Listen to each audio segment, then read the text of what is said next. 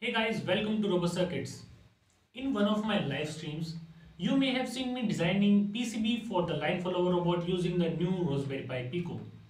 And for your information, that project is completed. And here it is. In this video, we are going to see all the steps required to make this robot. We are going to order the PCB which we have designed. Then we are going to collect all the parts required for this project. Then we are going to assemble everything, solder everything, and finally we are going to write code in MicroPython in this little Raspberry Pi Pico. And finally we are going to test our line follower robot using the new Raspberry Pi Pico. So this video is going to be too much interesting. So watch this video till the end and I am sure you are going to learn something today. So without wasting much more time, let's get started. Let's take a quick recap of what we did on the live stream. We designed a line follower robot using the microcontroller board Raspberry Pi Pico. There were three sections of the PCB. The first one was the IR section, the second one was the motor driver section, and the last one was the Pico section. The IR section was designed using LM358 operational amplifiers, pair of IR emitter and receiver, a potentiometer and some resistance. The IR sensor of this kind can be used to determine the difference between white and black. The IR emitter throws light on the surface and the IR receiver receives it. In case of black color, the IR rays emitted by the emitter are absorbed, so output remains 0. In the case of white color, the IR rays are reflected back and received by the receiver, so we get a high output.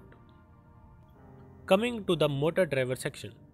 The motor driver section includes L293D motor driver IC and connectors for the motor and battery.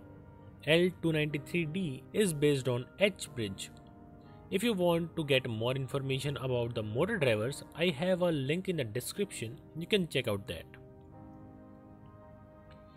The Raspberry Pi section includes Raspberry Pi, a 3.3 volt voltage regulator. Pi works on 3.3 volts, so we used a voltage regulator AMS1117. If you want to see it full from start to end, then you can check out my live stream. That link will also be available in the description of this video, and if you cannot find it there, then you can go to my channel. First of all, let's order the PCB from glcpcb.com, which is also the sponsor of this video. First of all, we have to get the fabrication file. Go to fabrication and click on get PCB fabrication files. Then you will find a link which states order at glcpcb. Click on it. Now glcpcb order page will open automatically. Verify your dimensions and select the number of PCBs you want. Select surface finish and finally click on add to cart. Now let's check out. Fill in your details and pay using PayPal. Fun fact: with over 10 years of experience in PCB manufacturing, JLC PCB has more than 2 lakh customers. Over 8,000 online orders of PCB prototyping and small quantity PCB production per day.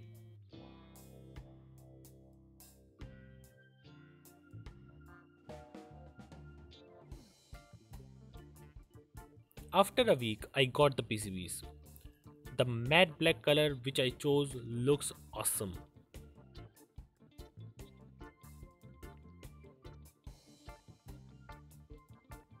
These are all the components required for this PCB.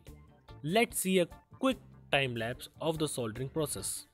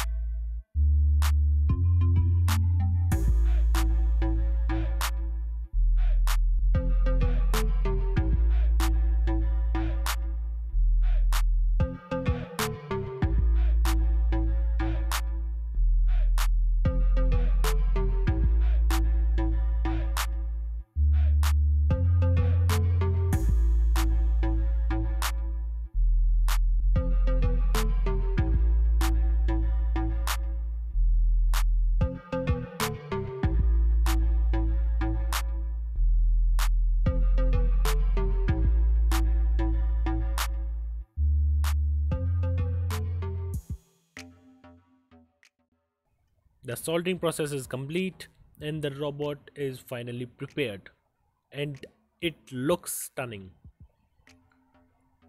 We have mounted the IR pair on the bottom side of the PCB so that they can check the surface color easily. Now the last task is to program the Pico for reading values from the IR sensor and drive the motors. Let's open VS Code first. To program Pico, you will need Pico Go extension installed in your VS Code.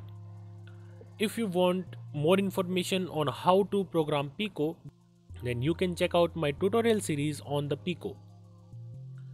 First of all, we will import pin from the machine library. Then we will import time. We will define pin number 2 and 3 as input, pin number 4, 5, 6 and 7 as output. Then we will run an infinite loop using while. First of all, we will read the input from the pin number 2 and 3. Then we will define if sensor 1 and sensor 2 both are detecting white, then the robot must go on. If sensor 1 is detecting black and sensor 2 is detecting white, then we will turn right, and vice versa. If both the sensors detect black, then the car will stop. So this is the basic code for it. Then using the if statement, we will run our motors by setting pins high or low. If you want a detailed explanation, check out the article which I have published on the same. The link is also in the description. Finally, let's upload this code to the Pico Go and test it. I had this paper from DF Robot, which is made for testing a line follower robot. Let's test it on it.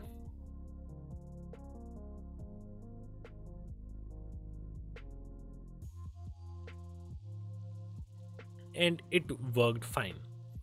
The LFR follows the black line. I programmed it to stop working when both the sensors touch black. So on this side of paper, it stops at every intersection.